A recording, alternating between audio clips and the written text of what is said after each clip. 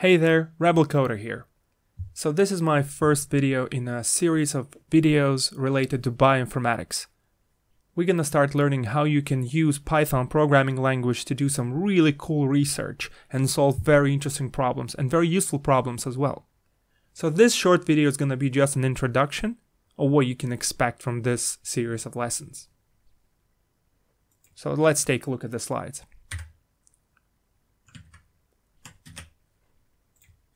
So, target audience would be a beginner or mid-level programmers interested in switching to something more interesting than generic programming.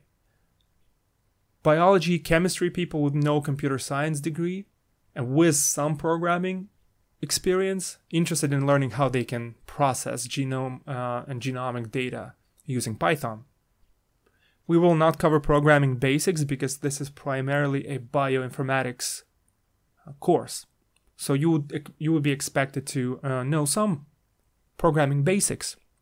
But we will look at some really cool code optimizations in Python to make your code smaller, faster, more optimized.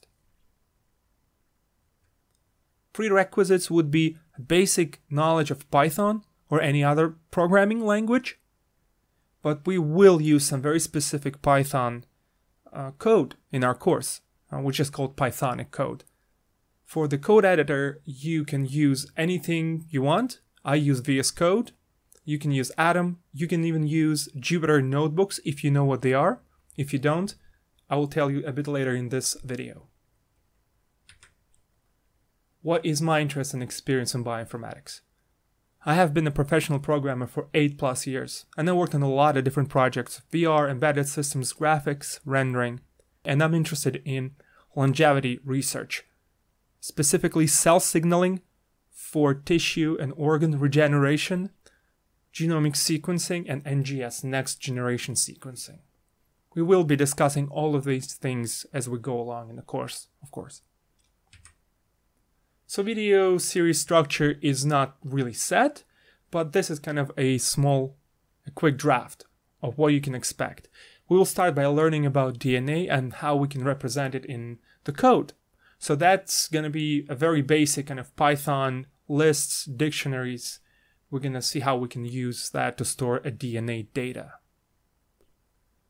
Then we're going to build a set of tools to work with the DNA, because if we want to do some protein sequencing and things like that, we need to have basic tool set. So let's say to find a reverse complement of DNA, or Hamming distance, or count nucleotides, right? So all of these things are going to be explained, and we're going to go through step by step of building these kind of tools. And on top of those tools, we're going to start writing some more complicated code where we're going to be accessing a genomic and protein database and looking for some really cool patterns in that data. We will also be solving Rosalind challenges, and I will show you the website a bit later. And we're going to earn achievement badges. It's like a game where you solve a problem and you get the achievement.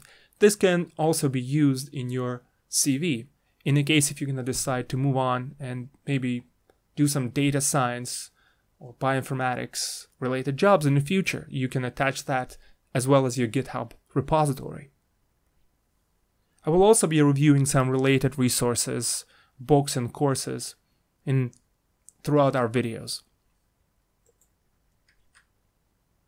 So communication is going to be done through these two channels. A quick one, Telegram. You can join the channel, we can always discuss, you can always ask questions and things like that. For more in-depth discussions, we're going to use Matrix. It's an open source standard. It's like Slack, but it's completely open source. And we're going to be using only open source tools in our course. Matrix is so cool that you can actually paste in the code snippets and it formats them in the proper way, so it's much easier to discuss the code and kind of have this cool community of people. And of course, for quick questions and comments, we're going to use YouTube comments section. Suggested viewings and readings. If you're just starting out with Python, there's nothing better than Corey Schafer's channel. Corey's lessons are amazing, and he covers everything from start to finish. you can learn the whole Python language with a lot of cool things that are not covered by a lot of books and other courses on his channel. And I'm going to show you that a bit later as well. If you're already familiar with Python or any other programming language, I would strongly recommend looking up Genomics Maria's channel. She has the overview of bioinformatics field, what languages are good for what you can expect salary-wise, and just a very informative channel, and she helped me a lot when I was starting out with bioinformatics myself.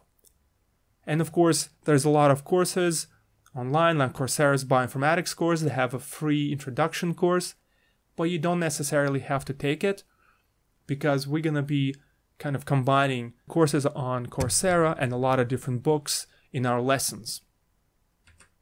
And suggested viewings and readings books.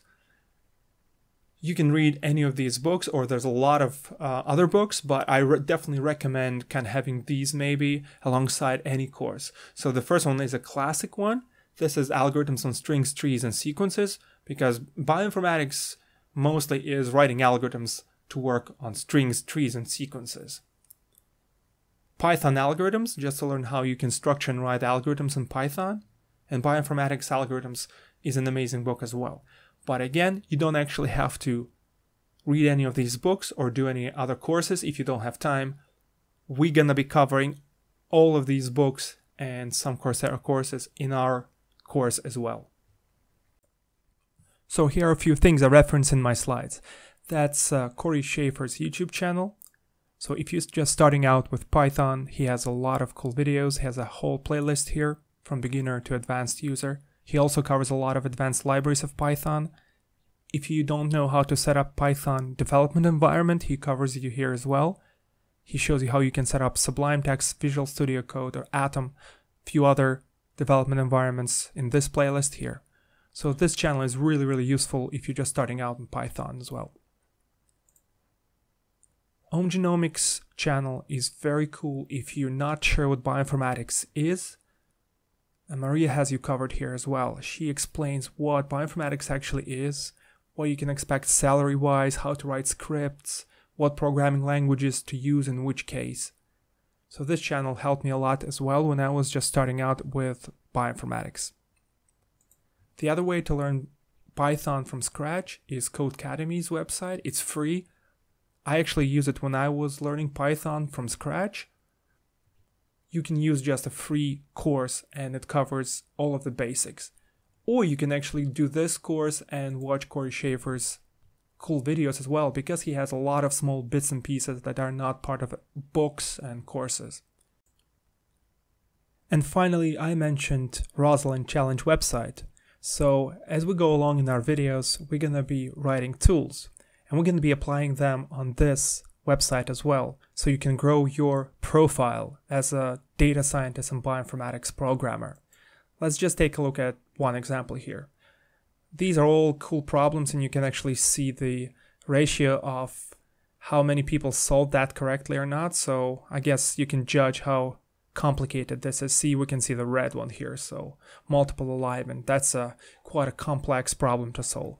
So let's take a look at the first one here quickly, the very easy one. You can always expand to get a better idea of what nucleotides are and what the structure is, and then you have the explanation of a problem, and you have a data set, and you have the sample output. So we're going to be writing these tools, and we're going to be applying them on this website as we go along, and we're going to be earning these badges. So again, it's like a game, and we're going to grow our accounts, which we'll be able to attach alongside GitHub repositories, hopefully. So just to finish this video off, if you're just starting out with Python, there's no cooler way than actually learn programming by solving really cool problems. I guess that's a problem with a lot of courses and books. They give you a lot of really boring and interesting problems to solve, and that kind of slows you down because you don't see the point of calculating the price of the houses and things like that. Or you are a biology person who really wants to kind of learn how to get their data from the lab, from the wet lab they call, into a computer and actually write some basic algorithms to work and kind of make sense of that data. I hope you enjoyed the series of lessons that are coming, and let's keep in touch. That was Rebel Coder. Bye bye.